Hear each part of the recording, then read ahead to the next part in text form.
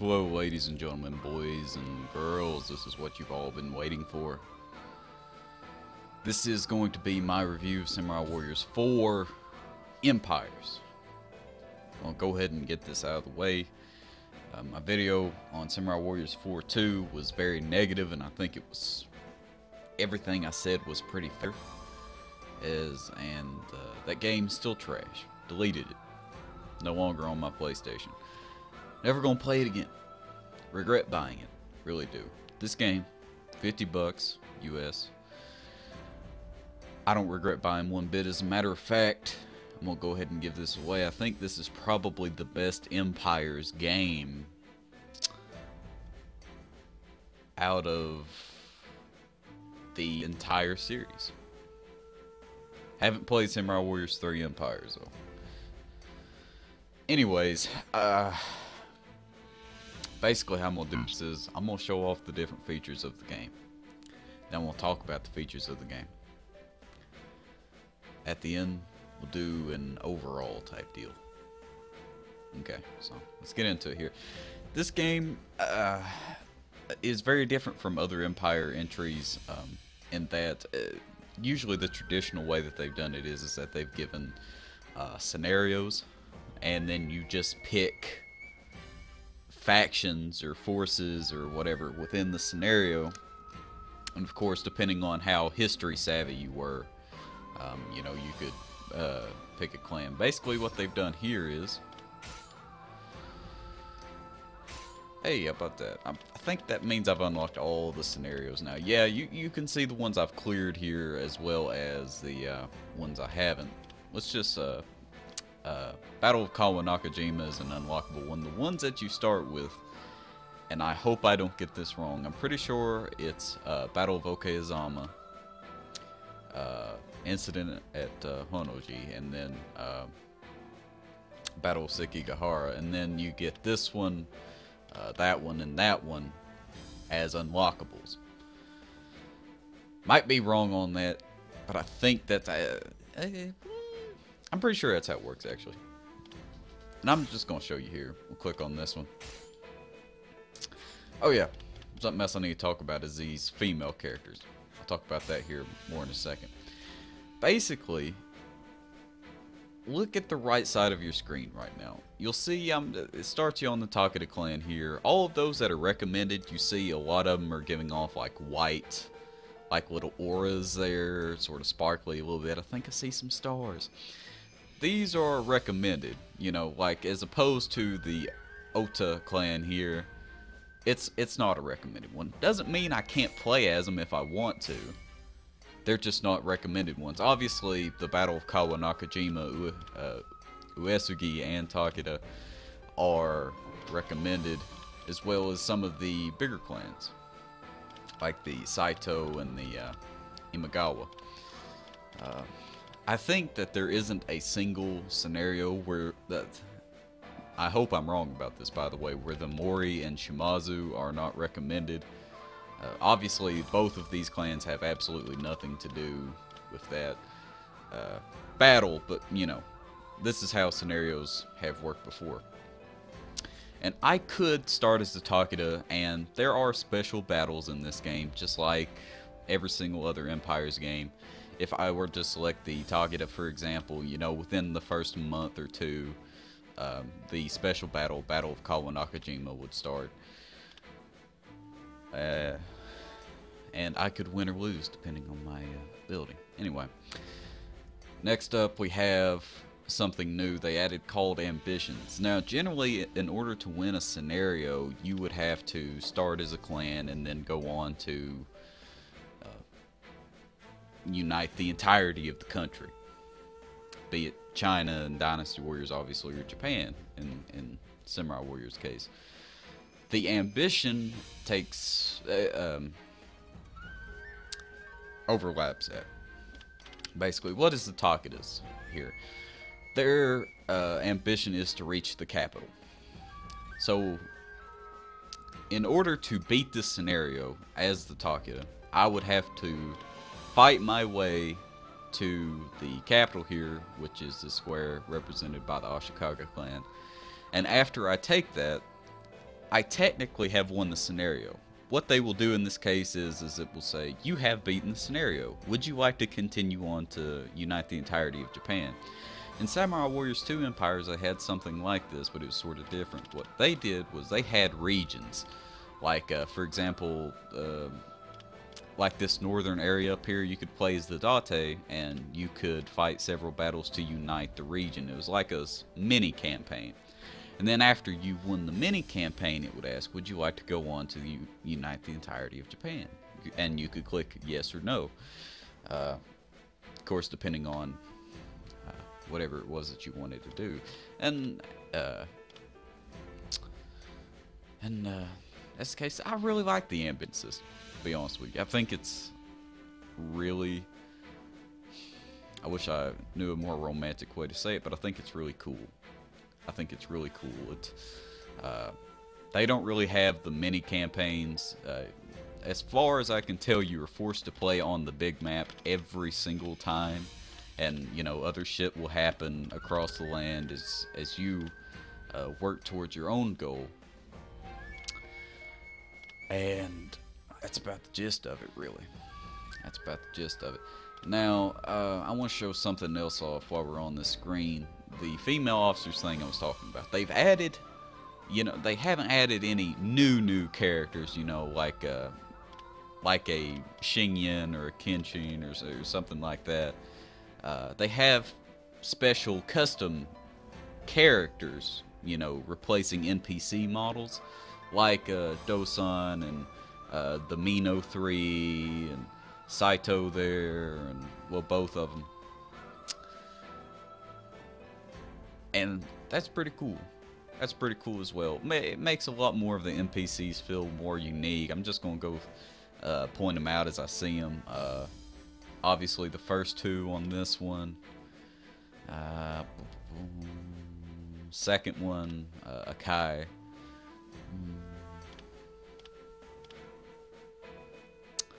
First two on this one are Agami and Ukida.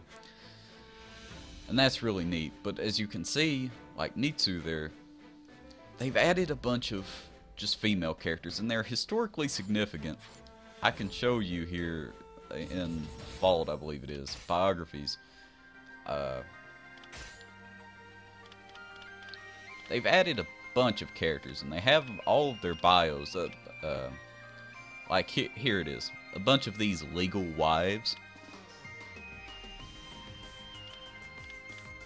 See, yeah, they have added a bunch of these, and of course, many of them don't have the lady beforehand, as you've already seen. Like here, the mother of Nobunaga, which is just cool. Anyway, I personally, to be honest, I don't like playing with all the female characters because they're, in essence, what they are is custom characters. Which, there's nothing wrong with that, but as we will also talk, let's talk about it now. There's very limited voices here. Let's see. Let's count them. 1, 2, 3, 4, 5. There are 5 different voices. And they say the same things over and over and over. You can adjust the pitch, and they've done that with these characters, don't get me wrong. But it gets on my nerves somewhat. Anyway, let's go ahead and talk about the custom characters, because the custom characters in this game are probably the best that they've ever been. As you can see, don't mind the leadership, wisdom, and politics, and all that stuff right now. I'm also going to talk about that. But basically, if you've played Samurai Warriors 4, Samurai Warriors 4 2, you've noticed that the characters are really bright. They are extremely bright. So bright that they hurt your damn eyes. Mine, anyway. In this game, they've gotten rid of that. I don't know what they did, but boy, just, gosh, good goddamn, that it was bad. It's bad. Custom, as well as very limited options as far as customization. And I'm not going to go ahead and say that what they've done is, let's see, there's a button where you can do the entirety of the armor set at once. Let's see if I can figure it out here.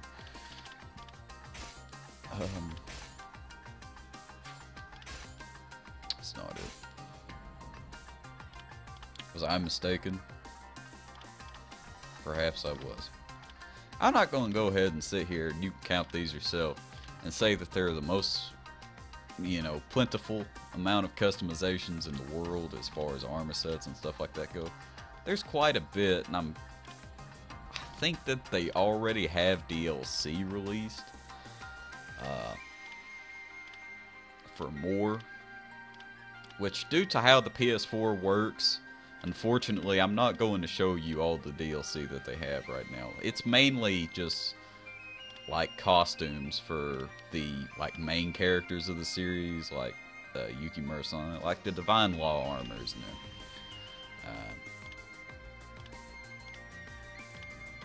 is that actually it? I thought there was a lot more than that.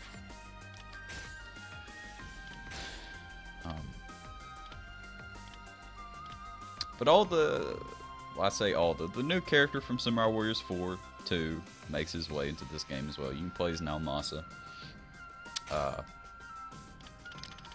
And, you know, just like all the other games, you can select weapons from any of the main characters, as well as they have the custom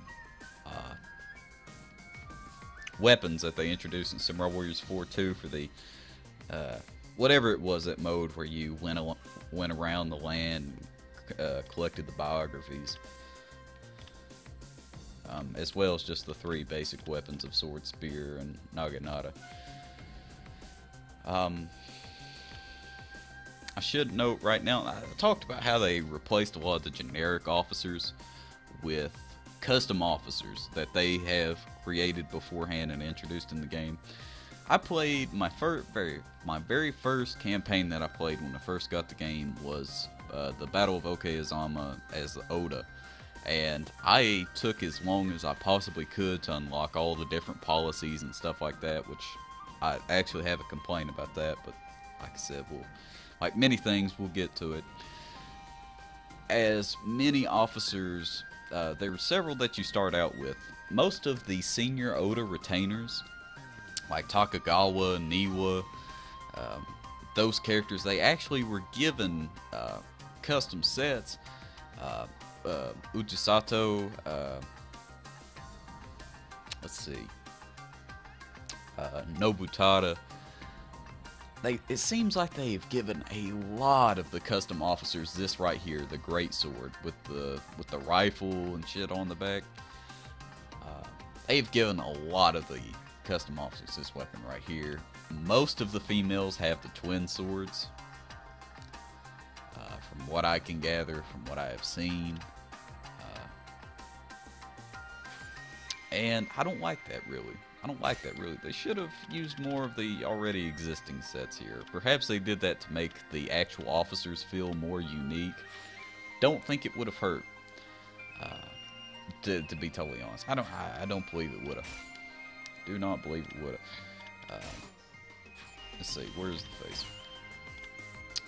The face. It has about all the same options from Samurai Warriors 4 and Samurai Warriors 4 2. There's not really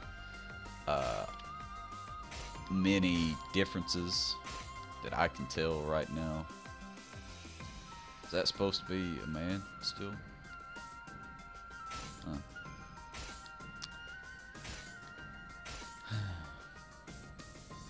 But I actually didn't even know you could. Wow, this dude looks pretty beast. The customization options are about the same. Like I said, for some reason this sits a lot easier on my eyes, as well as gameplay. And Samurai Warriors 4 2, the video I did about it, I showed off a little bit of the castle mode with the character I had made. Wearing the samurai armor as seen earlier. It's the same armor, red. It's just really bright, and it wasn't rendered well, I suppose. And just hurts the eyes. This right here, this man's a beast. Look at this man. I don't know what they've toned down, but it's better now. This man needs to go back to Great Cliffs and get his damn money back, by the way.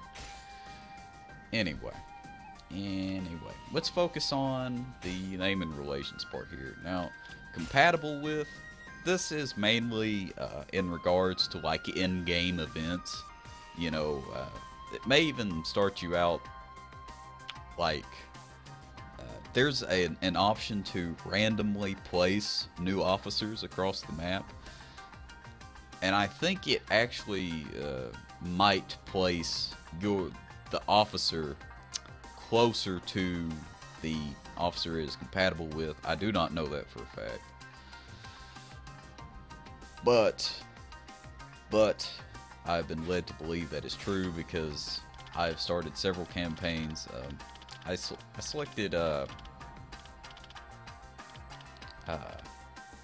yeah, Date. Ooh, sorry. I made a character for testing all this stuff out, customization options, stuff like that, and I played with a custom character the first couple campaigns I did, and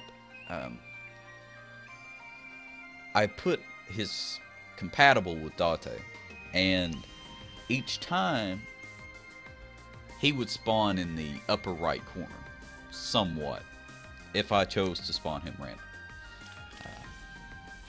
Which was, indeed, like I said, it was just twice. And you can select the parent of the officer as well, which is really, really cool. That is something that, as far as I know, they haven't put in any other Empire game. Yeah, in Dynasty Warriors 8 Empires, maybe even 7 Empires, you can have children.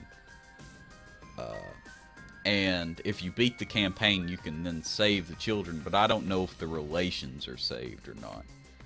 I don't know. Somebody will have to let me know on that. But as far as I know, this is the first time in any Empires game where you can set up the parent beforehand.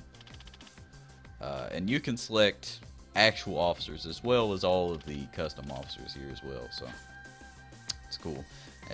As far as number of officers in the game, there is a lot, which is wonderful. Let's see.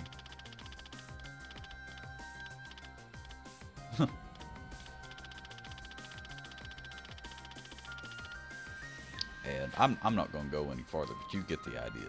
You get the idea. Okay, now for the sake of the showing off the wisdom and all that, I'm just going to start a new game. Yeah, let's do this.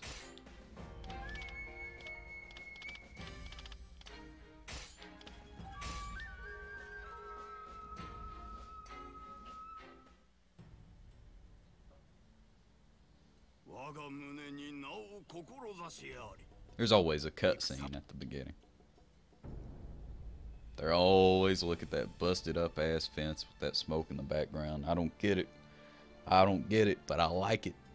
But I like it. Now, this is a main feature of the game right here. This is your castle. You start out with selecting your strategist. Now, it's important. I've always selected just like the most OP overall character. In this case, it would be Mitsuhide Akechi. So we will select him as a strategist. And magistrates. Now, military, I'm just going to go ahead and assign the magistrates, and then I'll explain a little bit more. What? Analyze.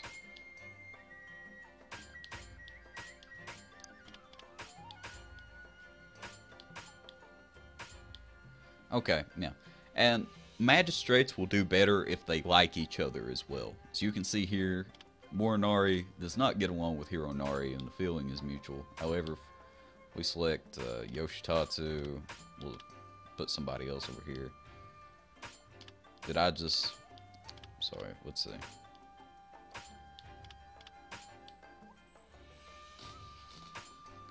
This is one problem that I don't particularly care for here. Alright, fine. You're just gonna have to dislike each other, boys. I'm sorry.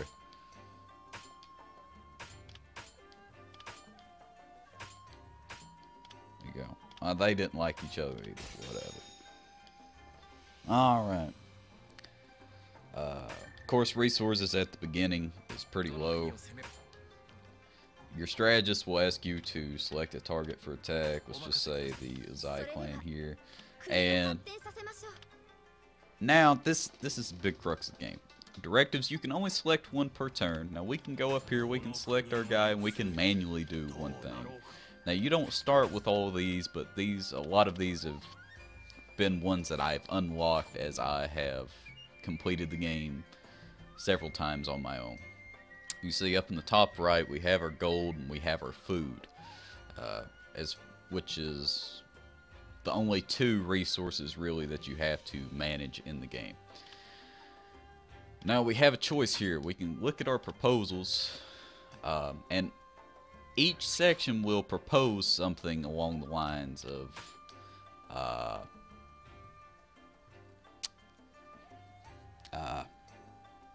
the area that they're stationed. Like this, for example, is development. I'm pretty sure. Let's see, what did she say? Yeah, this is development.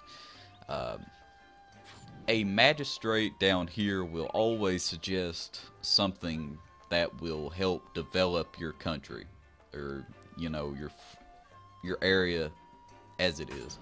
In this case, she wants to have us inspect, which will increase our fame and raise the rice yield of our one area.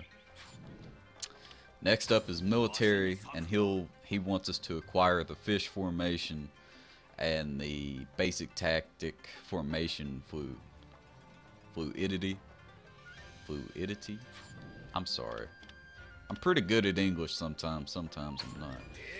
And this is personnel, which is all about strengthening up our officers as well as managing our officers. Like, see, reward supplies. It'll cost us some supplies. We can raise the loyalty of one of our officers and instruct wisdom. Wisdom affects how good they do at their job. Like, wisdom affects I don't know. I feel like this sort of goes without saying, but obviously the higher their stats are, the better they do. You know, and you need to keep that in mind as you're assigning magistrates. You know, you don't want to assign somebody with poor leadership, sort of like I've done, to the military section, because they'll suggest poor tactics and stuff like that. As well as, there isn't one on the first castle, but there's, on most castles, there's a diplomacy area. That's what politics sort of falls into. Politics also might affect personnel. I know that wisdom affects development. So, anyway, we can choose from any of these directives. Of course, any of these directives, any of these proposals. The trade-off is that you have to do both things that are in the proposal, or to use a single. I'm trying to think the best way to describe this here. I apologize. You have one directive, which means that you can either do at the start of the game, as you expand your area, you will get more directives and you can do more things in the politics phase, they call this. I can either cultivate large, but that'll be my one action. I can only directly do one thing, or I can accept one of these proposals and I can do two of these things. Now, you don't have to, like I said, if you accept a proposal, you have to do both. You can ask your strategist, say seek advice, and as you can see, he's done a mix there. He's taken one of the things that was proposed by our development magistrate, and then he's taken one of the things that was proposed by our military magistrate. And this is what he recommends out of all the proposals. He believes that these two are the best. We'll go ahead and we'll implement that. And we can unlock more things as our fame increases and as our strategy increases, and we can do more personally, and our magistrates will recommend better stuff. No, I wanted to show something off here. You can move officers. Four Guardians is just a event later on. Don't worry about that. See your alliances and all that. You know that, but that's basic stuff.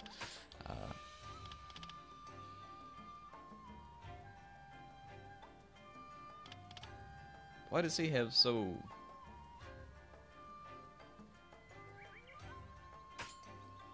I don't know. Okay, let's go ahead. Now, you can unlock banners by recruiting characters. These will affect, you can put these on your castle and it will affect you in certain ways. I don't like this at all because no matter what clan I play as, I want their banner to be on the castle. You know, if I play as Nobunaga, I want the Oda banner on there. If I play as, you know, the Uesugi, I want the Uesugi banner on there. Anyway, if you aren't as picky about it as I am, you can change these and they will affect your income somewhat. You know, it's always in percentages, you know, as opposed to a hard number, which is actually probably for the best. I think I have unlocked most of them, and these aren't just for the main characters in the game as well. Yeah, we're into here the Mogami, Ashina. As you defeat clans, you will unlock a lot of these. So there's banners for every single clan in the game, basically.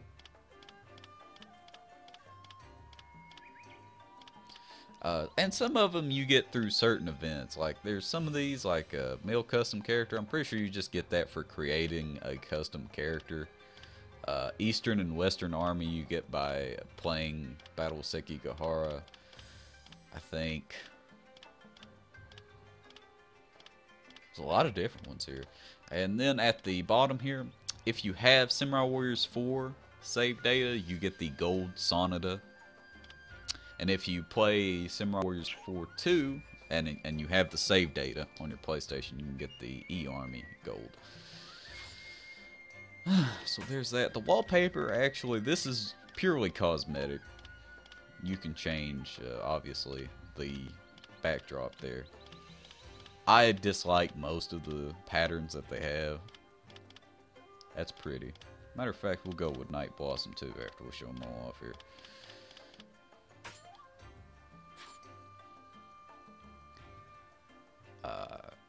To be honest, I wish that they would get rid of the banner system altogether, but I mean, it is what it is. Okay. And I guess we'll show off a battle here. And that should probably be it. Now, when you reach this screen, if your strategist feels that you have enough materials and enough soldiers and all that, they will say, now is the time to attack. Our boy Mitsuhide Akechi actually didn't happen to recommend us here, but we're going to attack anyway. I hope we have enough resources. That might have been why he said it. Alright, we do. We do. And this is where provisions come in handy. You can use less and less provisions, but it'll affect the time limit. Gone are the days where every single time you attack, you have a 30-minute time limit, and every single defense battle is 15. Of course, there are stratagems and stuff like that that affect this as well, but I can choose to take the lowest amount of resources here, but we only have 6 minutes. I know that that's not enough time for me to win this battle. We take 8,000 roughly, and get 9 minutes. We could take most of it and have 12. We actually don't have enough resources to do 15, but we don't need 15. So let's go with 9 minutes here.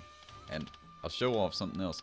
You can see the main character. You always play starting out as the leader, the daimyo. Every single character that the daimyo has close relations with or happens to be family of, they will get that little symbol right there, which means that you can play as them in the battle, which I'll show that off.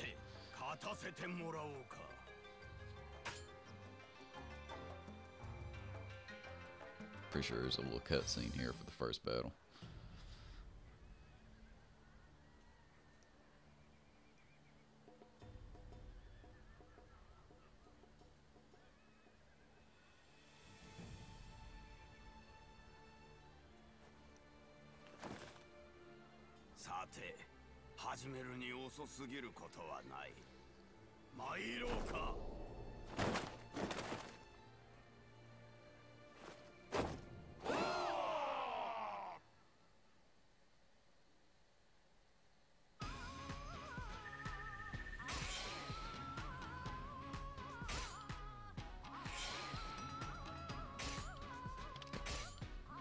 That's self-explanatory. I'll select a formation here. As you can see, fish increase attack of all allied forces. Then there are battlefield tactics. We don't have any tactics, but we don't really need them. There are tutorials and stuff like that in the game that will explain those pretty well. Anywho, let's go ahead and get into it.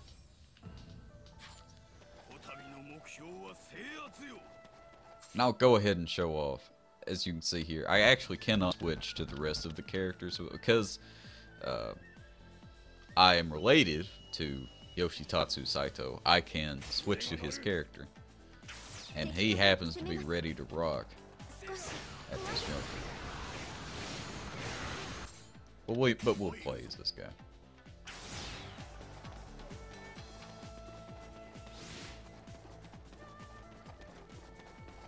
And the controls are in the bottom left here. You can, I'm going to just say all charge. The left side says something along the lines of all defend, where all of your officers will return to allied bases and protect them against enemies.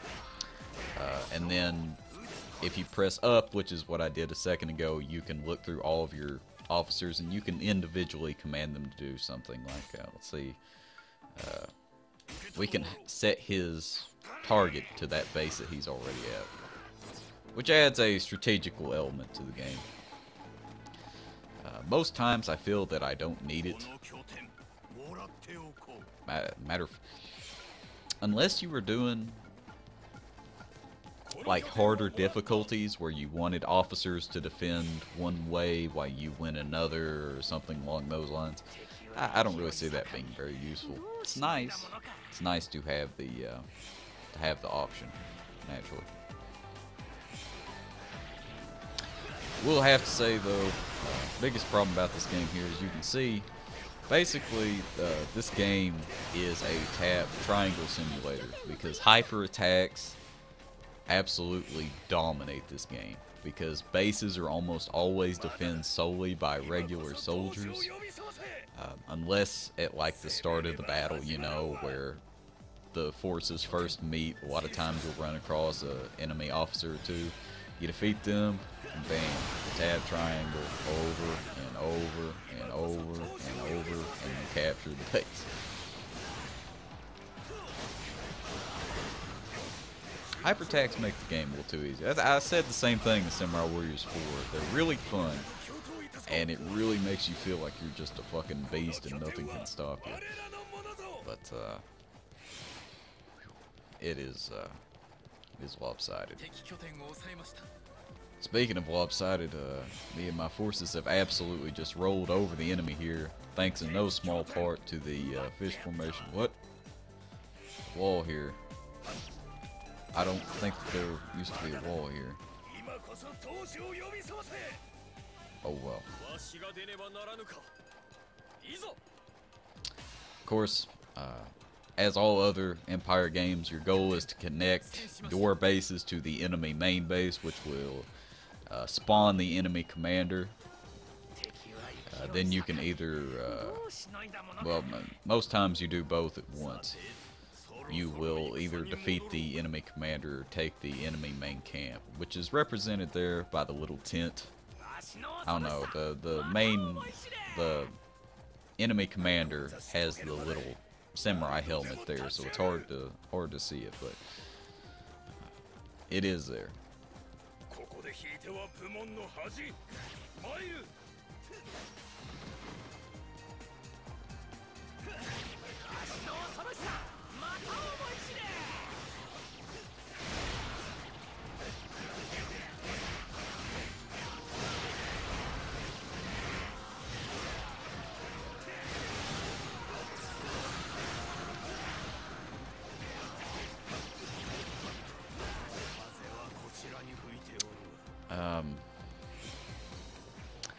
Biggest complaint I'd have to say is how policies work.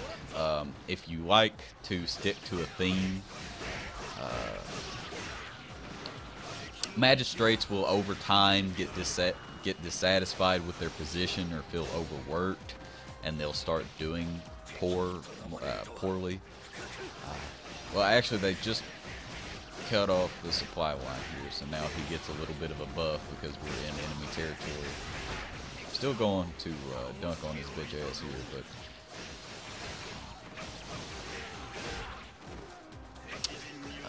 policies. There are some that are officer specific, and you have to have certain officers in your employ and in the magistrate positions, and they also have to be recommended to you for them to do. That man just smacked his ass. What's wrong with you, son? For example, you'd have to have Hanzo Hattori stationed in a specific magistrate position so that he can actually assassinate officers.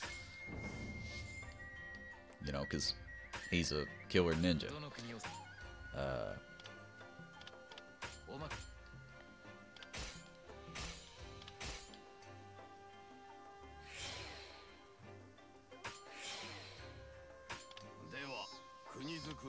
Okay. And, you know, these officers aren't the brightest here. I probably should have put Mitsuhide Akechi into one of these down here. Maybe he could recommend, yeah. Biggest way you get supplies is by levying, which will decrease your fame a little bit. But obviously, you know, you get 5,000.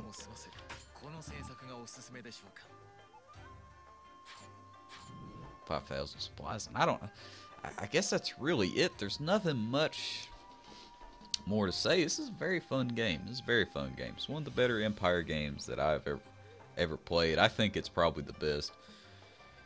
Policy system is wacky. The battles are still as fun as ever. They're pretty much the same, as a matter of fact. Formations and battlefield tactics work the same way that they always have. They've added custom characters here, as you can see, and as you get more and more officers, you can expand the castle. They are actually... see, can I build these right now? Yeah, it appears I usually go along the same set path, but that's neat. After you build the castle once, you can always build it. This is something that I actually haven't noticed, mainly because I neglect to do this, despite the fact it's a good idea. And you can see, yeah, a strategy room, a dojo. I actually, you know, I haven't unlocked the dojo, so I don't know. I don't know what that does. I don't know what the shop does either. But, see, castles needed 3. They say castles, it just means areas under your control. Which are represented by castles in this game, as opposed to the name of the province, as they've traditionally done in Samurai Warriors. As you can see, some people understand this. Let me see if I can find a fucking map here. Okay, yeah. Say headquarters. This would be Omi, but it's represented by Odani Castle, or Mino, which is represented by Mount Inaba Castle, or Inaba. I can't remember exactly. I've heard that said pronounced once. Okazaki Castle, Sunpu Manor, Tsujigasaki Manor. Uh, I can't remember the name of that one. Mount Kasuga Castle. But basically, that's how it works. That's how it works, and that doesn't really make much of a difference. I should have done this to begin with. There you go.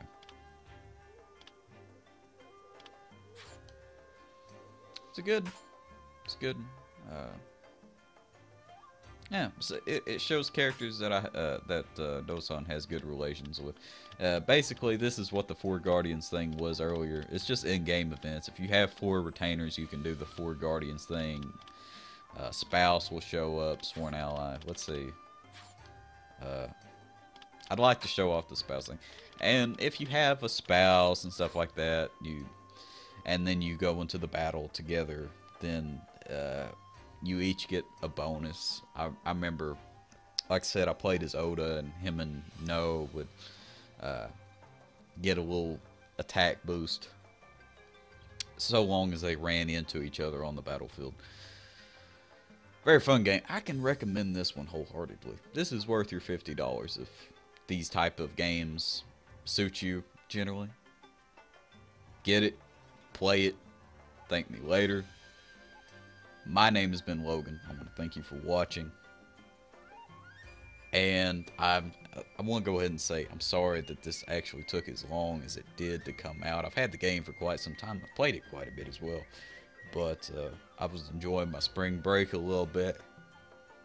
And that's how it is. That's how it was. But it's done. And I'll see you on the next one. Probably as far as I'll also tack this on here at the end.